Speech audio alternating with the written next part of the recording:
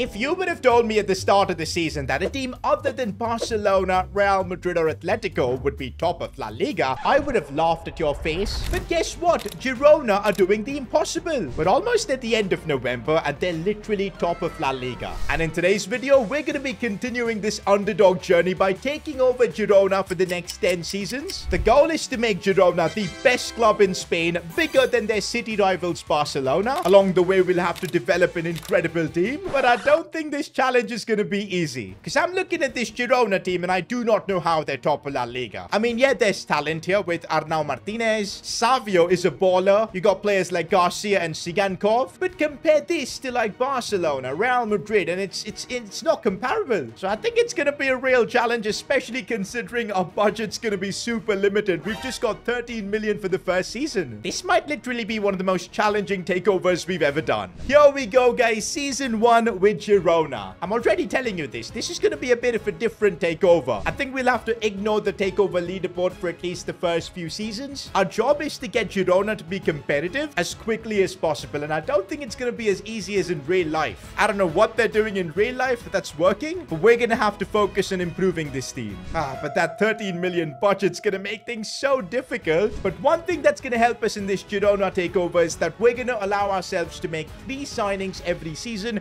instead of the 2. I think it's only fair considering how average this Girona team looks on paper. Okay, but now that I think about it, with 13 million, 3 signings, how are we going to do that? All right, boys, but looking at the team, it makes it very clear. Players like Savio, we've got to grow them as much as possible. We've got great fullbacks in Gutierrez, who's just 21, Arnau Martinez, who's 20. This team has a good batch of youngsters, and we've just got to build on them. But the problem is, some of our most talented players like Savio, Jan Couto, and even Eric Garcia, they're all on loan. And if these kind of players keep returning back to their parent clubs, we're not really going to develop our team. I'm thinking for the first season, instead of making any new signings, let's complete these loan deals and make them permanent. I think that could be huge for us. Oh, but look at this. Eric Garcia is valued at 10.5 million. Savio is valued at 12 million. And Pablo Torre about 4.5. I don't think we can sign all of them on a permanent deal. Bro, this Girona takeover is going to be a lot harder than you'd expect. Do you know what? I think among all the players we've got on loan, Savio is the most talented one. He's been lighting up La Liga this season. I want the Brazilian here on a permanent deal. Let's make it happen. Yo, I think we're going to have to spend our entire budget on Savio. But you know what? I don't think it's a bad deal at all because he's brilliant. I'm starting off with a 10 million euro offer to see what they say, and they want 13.3. We can't even afford a single signing. How are Girona doing so well in real life? It's actually mental, but we'll go with 11 million offer, 18% sell-on cost, and just hoping that they accept. And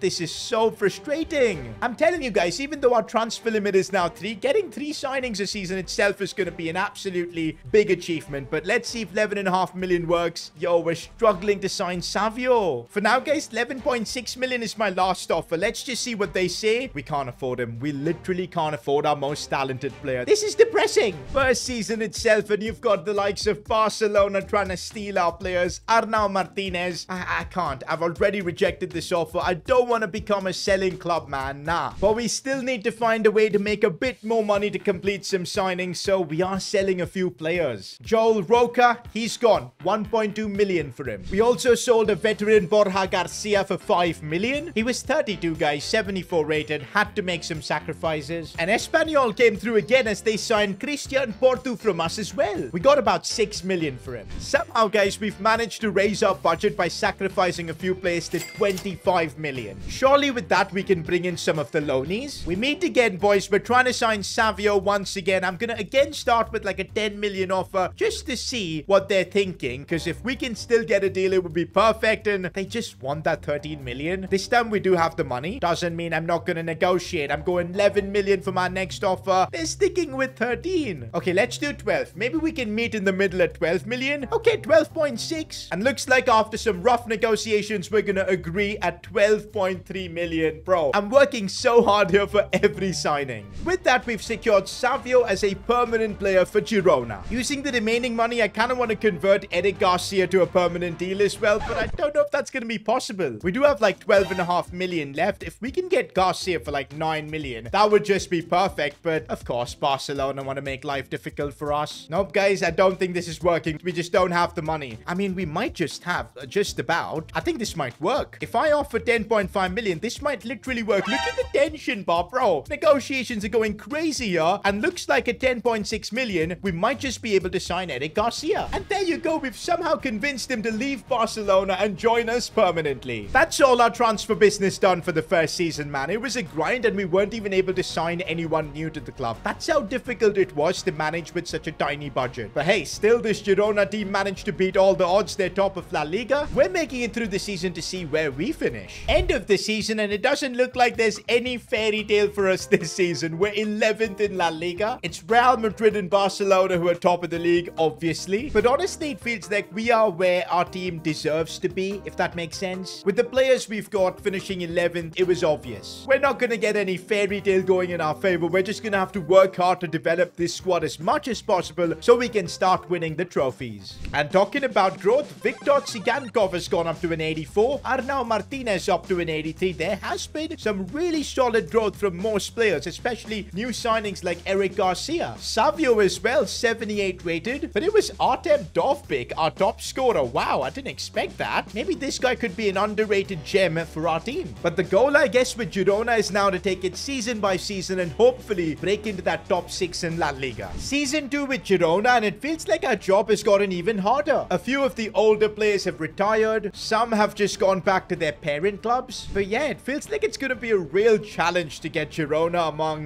the top teams in La Liga. But we're not giving up, not just yet. The good thing is, from that first season, we were able to build up a few players that we can build the team around, like Tsigankov, Arnau Martinez, Alex Garcia. If we've got money to get a few signings here and there, I think this could be a strong season. And looks like we do. 34 million is a solid budget to have. I'm not surprised, because if you didn't know, Girona are owned by the same company that owns Manchester City and a few more clubs. So yeah, the money shouldn't be a problem if we can keep performing. And I've already got plans to use that money, starting with the goalkeeper, Iñaki Peña, 77 overall, playing for Barcelona. I think this would be amazing. And yo, I've never seen this happen. His release clause is lesser than his market value. I think Barcelona have messed up by not giving him a new contract. I think we capitalize and pay his release clause. With that, we've managed to bring in a new goalkeeper with a lot of experience and quality at an absolute bargain of a price. These are the kind of signings we need to make at Girona. We've got our goalkeeper, but we also need a centre-back. And I just signed Mika Mormol, a player I've never used before, for 10 million. This kid is 77 rated with crazy stats and he's only like 23. That improves our backline really by a lot. We've still got some money left, but I kind of want to spend a chunk of it on building our coaching staff, because that's going to be important. And yep, guys, getting the coaching staff in order was definitely an expensive affair, but I still want to utilize our third signing, and for that, El Neni is available as a free agent. I know he's 31, but a bit of experience might be what we need. Welcome to the club, Mohamed El Neni. I'm looking at the team for season 2, and it definitely is massively improved in almost every department. Let's see if we can make progress in La Liga. Okay, we finished 9th in La Liga. We are making progress, but it's so little that it's kind of getting frustrating. Even in the Spanish Cup, we were nowhere. The only positive thing I see from this season was that some of our players grew really well. Like Arnau Martinez is up to an 86. Tsigankov is 86 as well. Alex Garcia, 84. The team is definitely getting better. I think we just need more improvements and more time before we can take the fight to Barca and Madrid. Season 3, and it looks like the board are really backing us. 56 million is our budget. But with that backing comes expectations. They want us to now push forward and get top 4 in La Liga at least. I mean, if Girona can do it in real life, we can as well. But the thing is, guys, I don't think 56 million is enough, because we still need probably another CDM, someone with real quality, probably a new striker. 56 million is just not enough to bring in that kind of quality. So I'm thinking something absolutely ridiculous, which I don't know if you guys will agree with or not. Victor Tsigankov, 86 rated, our best player on paper. He's worth about 87 million. If we cash in on him now, we can really improve the rest of the team massively. It's a big decision, but let's see what kind of money we can get for him. Oh my god, are you kidding me? Are you actually kidding me? PSG are willing to pay 117 million for him. I think we take the money, boys. We've got to cash in right now. It's the smartest thing to do. With that, guys, we've made the big decision of selling our best player. We don't normally do this in our takeovers, but I think with Girona, I need the money to, you know, balance it out with the rest of the team. And honestly, you can't say no to 117 15 mil. It's just too much money. Our budget now is 168 million, and it's really time to use this money in the most efficient manner, because if we do this, I think we can get top 4 and even beyond. With this money that we've just got, there is one signing that I absolutely want to make, and one signing that would be a statement. That's right, guys. If we can somehow bring Ansu Fati from Barcelona, a club which is not really trusting him, not giving him the game time, they sent him out on loan to Brighton, maybe Ansu Fati can be the hero Girona needs. And now that we've got the money for him, this would be just crazy. We'll make him the poster boy of Girona. Plus, boys, this is what I wanted to do. Make Girona a club that's equal to Barcelona,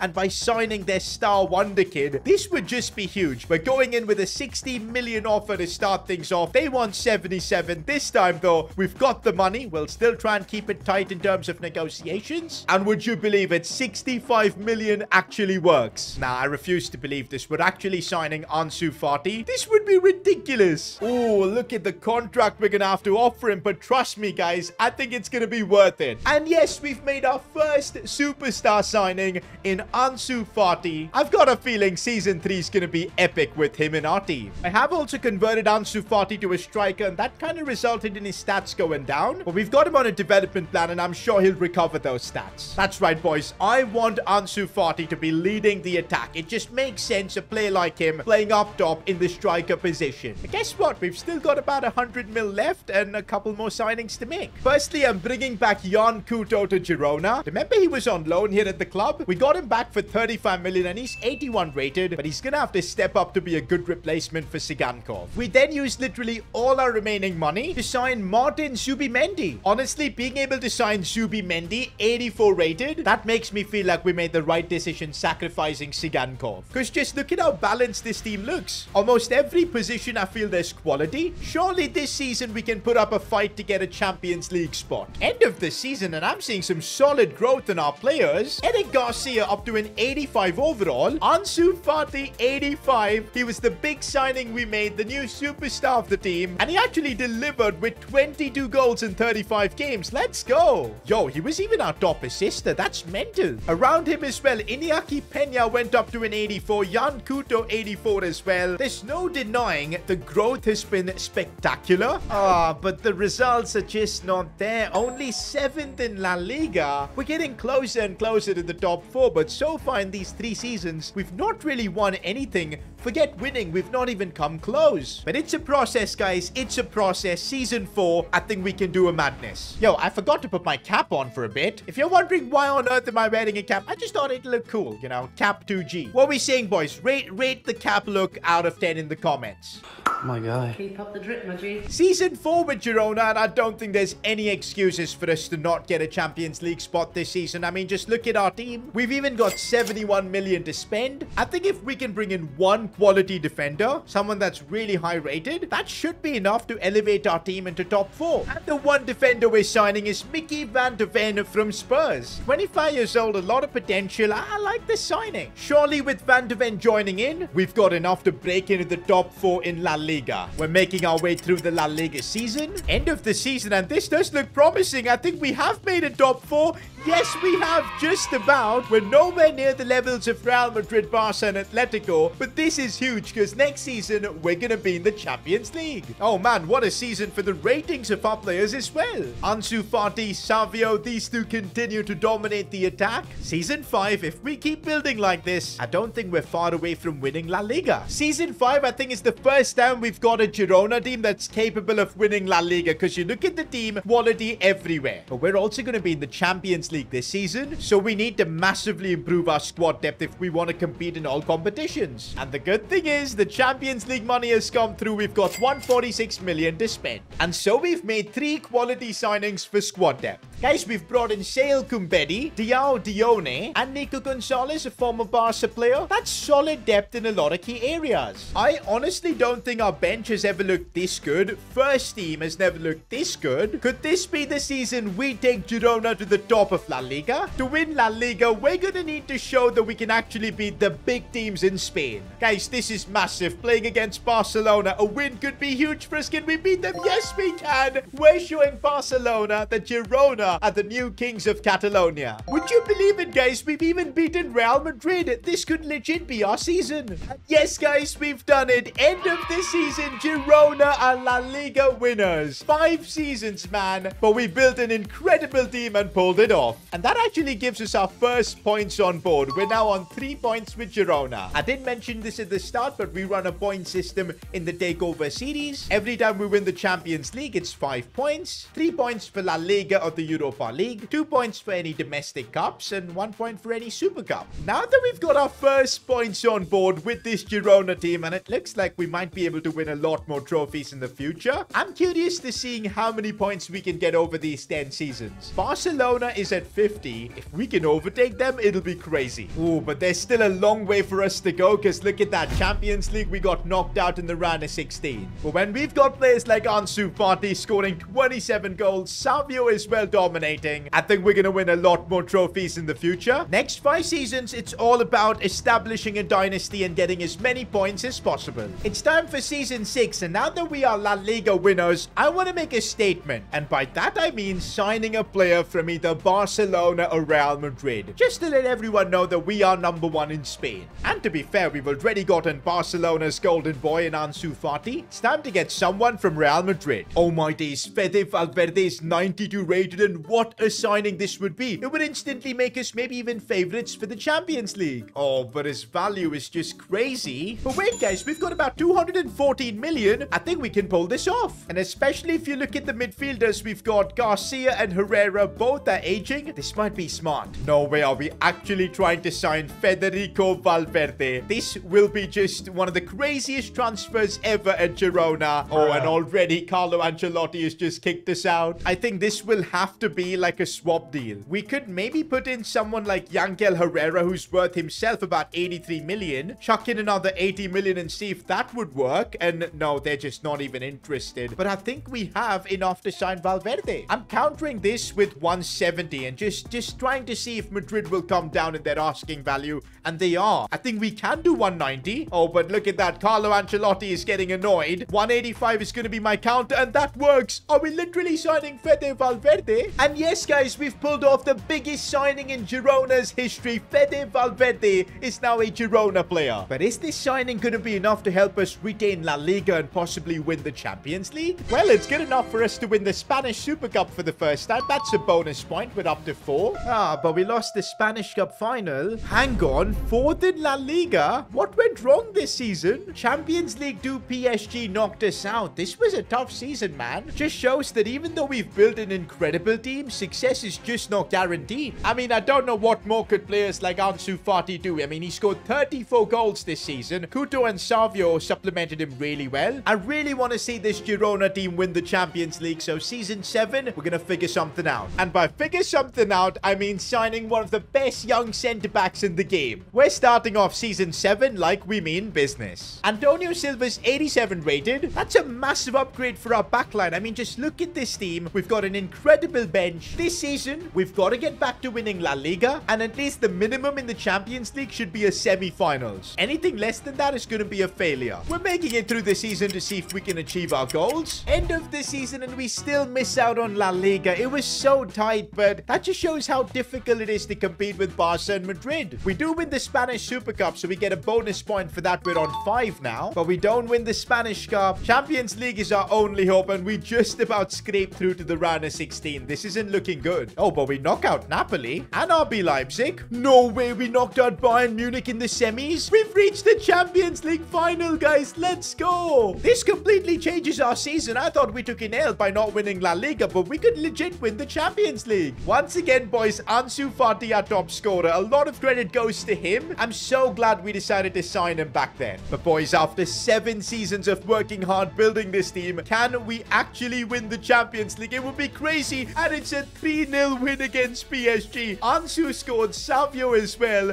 What a win. That puts us on 10 points. Yo! We've got 3 seasons more left, and I want to win as many trophies as possible. We gotta keep this momentum going. Season 8 begins with Ansu Fati winning a Ballon d'Or. How crazy is this, guys? A Girona player has won the award for being the world's best player. We kind of saved Ansu Fati's career, but I'm hoping this Ballon d'Or is gonna mean we'll win a lot of trophies this season. And yes, guys, we're back to winning La Liga. That puts us on 13 points. Our first Spanish Cup as well, 15 points. UEFA Super Cup in the bag, make it 16. But in the Champions League, PSG got the better of us. Winning back-to-back Champions Leagues would have been crazy. But look at the season Ansu Fati has had, man. That Ballon d'Or was deserved. 49 goals. I honestly think the team that we've built is better than any team in the world. We got 2 more seasons. Let's keep winning as much as we can. And there you go. That's another La Liga trophy. That puts us on 19 points. 21 for winning another Spanish Cup. But Champions League, we're just falling short, man. I would love to win one more Champions League. And guess what? This team has got one last season to try and make it happen.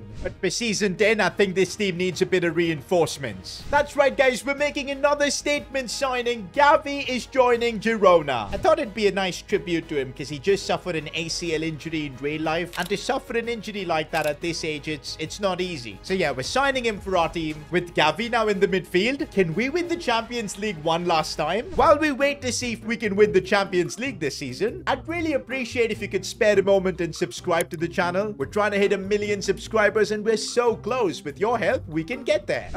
End of the season, this is not looking good. Third in La Liga. I would have loved to end by winning the league. We do win the Spanish Cups, 8-7 on penalties. That's crazy. That means we're on 23 points.